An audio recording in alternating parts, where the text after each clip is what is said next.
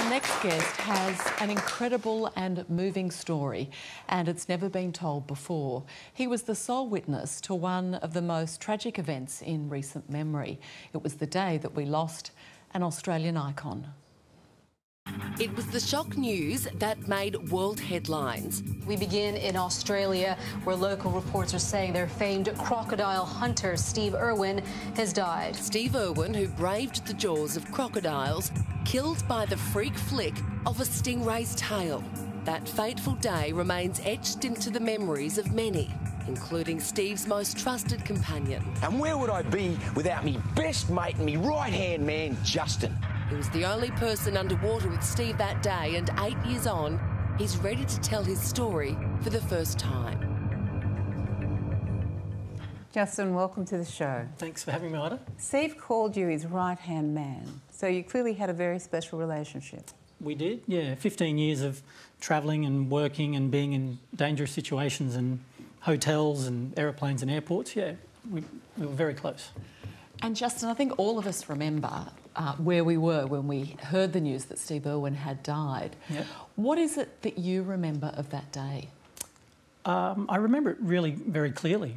A bit of background, we've been working on a documentary called Ocean's Deadliest, so we're basically looking at the deadliest creatures in the ocean, sharks and sea snakes and blue-ringed octopus and box jellyfish and all the things that would normally make people cringe. This was what Steve loved.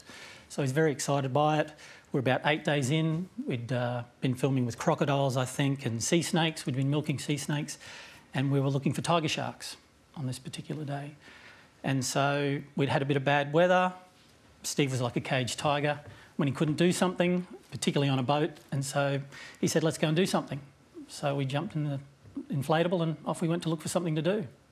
And so then what did you do? You were standing, the two of you were in quite shallow water, weren't you, when you were filming? We'd only been motoring for a few minutes, and we found a massive stingray. Fantastic. We're actually looking for something to shoot for another project, and we'd swum with stingrays many times before. They're not usually aggressive, are they? Not at all. This one was extraordinarily large. It was 8 foot wide, massive bull ray. So it was very impressive. So we're only in chest-deep water. We slipped over the side of the inflatable. We stood up, we chatted about what we were going to do. We always made a bit of a plan when we were filming underwater. And we just started shooting. We'd been shooting it for a few minutes. Stingrays are normally very calm. If they don't want you to be around them, they'll swim away. They're very fast swimmers. Couple of minutes, we'd been filming. We stood up, we said, what shots do we want to get? We always tried to put the animal between Steve and I underwater, so the animal was in the foreground. And we stood up and said, one last shot, you swim up from behind the animal and I'll try and get a shot of it swimming away. And so that's what we did. So that's Steve swimming up and you're getting the shot. And what happened? Well, I had the camera on. I thought this is going to be a great shot. It's going to be in the doco for sure. Fantastic. And all of a sudden it propped on its front and started stabbing wildly with its tail. Hundreds of strikes in a few seconds. They're incredibly powerful animals, and they've been on the planet for 60 million years. So they've survived because they're survivors. It probably thought that Steve's shadow was a tiger shark, which feeds on them very regularly. And so it started to attack him.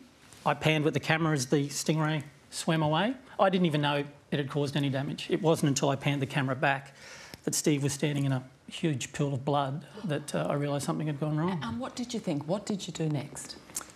Well, it's crazy what goes through your head, but the first thing I thought of was we've got to get out of the water because we're attracting sharks.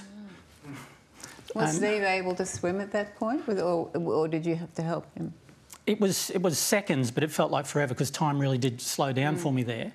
And again, contrary to what I'd read in the papers and everything I heard at the time, which was just incorrect, the stingray barb was a blade about a foot extending out of the middle part of its tail. So it's not at the tip of the tail, it's about in the middle. It's a bit like a fingernail. And the other half is embedded in the tail of the stingray. It didn't come out.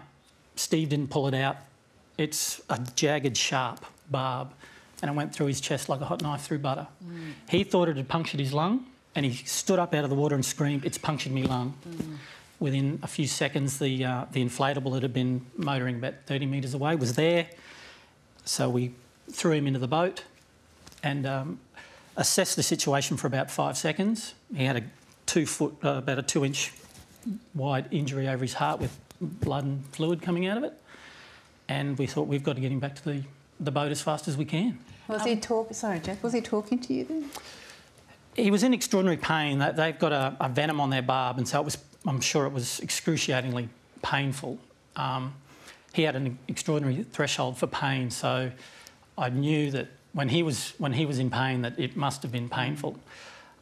He obviously didn't know that it had punctured his heart, but he knew that it had punctured his lung. He was having trouble breathing.